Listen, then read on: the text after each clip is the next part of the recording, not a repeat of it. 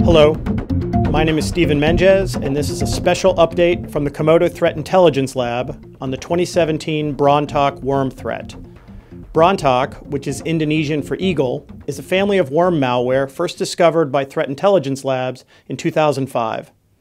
The 2017 variant has been used in a wide-scale attack with huge numbers of continued detections in August in Russia and later in Canada.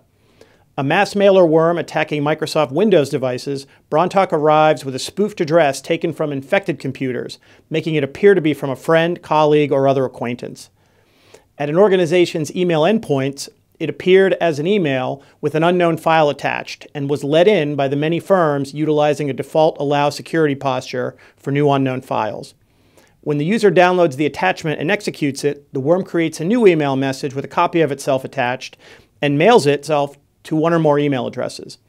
Unlike a virus, Brontok is a self-contained program and does not need to attach itself to an executable file. They are executable programs, and they can become infected with viruses. Quiet, burrowing, and self-replicating, its impact is destructive and long-lasting as it passes from each computer or device it infects to every email endpoint listed in the infected user's address book and mailbox. Now let's analyze the attacks in more detail. This line diagram from the beginning of August shows the relative detection rate by malware type over a 7-day period. You can see a massive worm spike in yellow with significant worm activity happening then in Russia, India, Turkey, and Canada.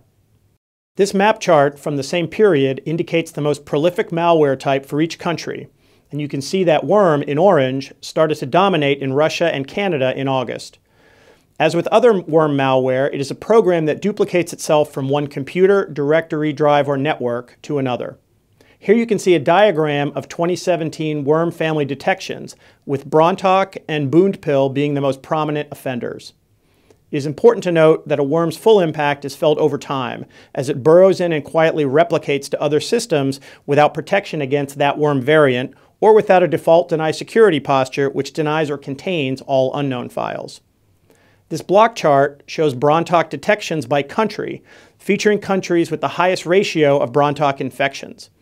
With many unprotected computers in a closely knit community, the Philippines joins Russia and other countries in being heavily attacked this month. Now let's dig into more detail on how it does its damage. When first run, it copies itself to a user's application data directory. It then sets itself to start up with Windows by creating an entry in the registry key.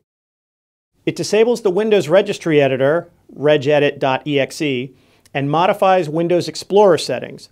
It removes the option of folder options in the Tools menu so that the hidden files, where it is concealed, are not easily accessible to the user. Brontok can also turn off the Windows firewall. User frustration occurs with Brontok in several ways.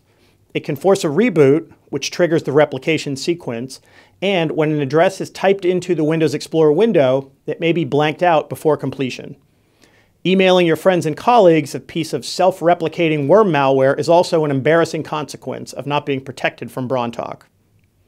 When executed, Brontok creates several copies of itself in different directories in your Windows file system and tries to hide its executable nature by appearing as a system folder.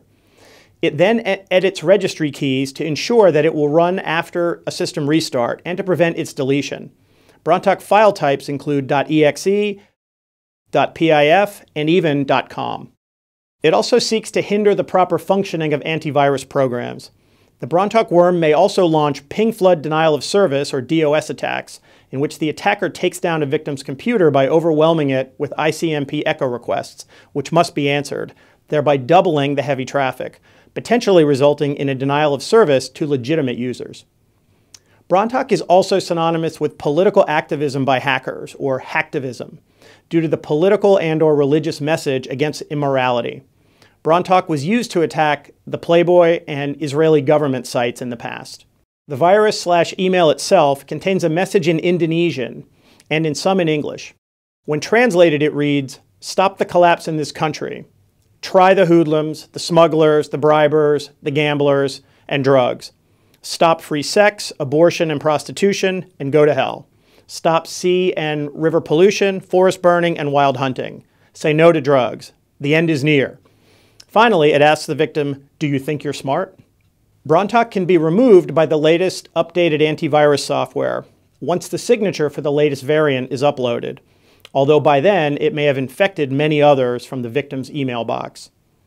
As one of the millions of unique unknown files detected by the lab each week, this 2017 Brontok worm variant was denied full system entry and was containerized and then analyzed by the Comodo Threat Intelligence Lab in a safe environment.